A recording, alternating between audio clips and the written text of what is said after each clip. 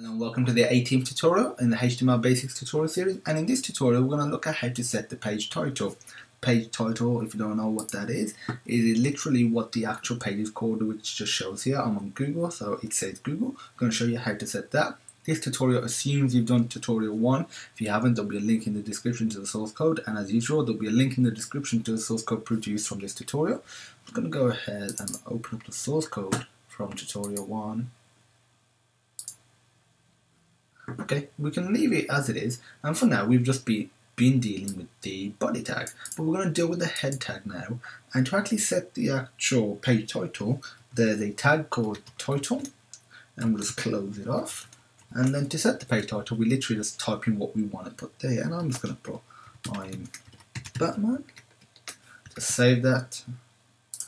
I'm just going to run it, and here we go. It's now shows I'm Batman. But I want to go back to the text editor and just get rid of this line of code, save it, go back to Google Chrome, refresh, and now it just says index.html, which is what the actual web page is called. Because if you don't put in a title, it will just show what the web page is called. So if I just go back to it, and I'll just Command Z, save, go back to Google Chrome, just refresh, and now it's changed the page title again.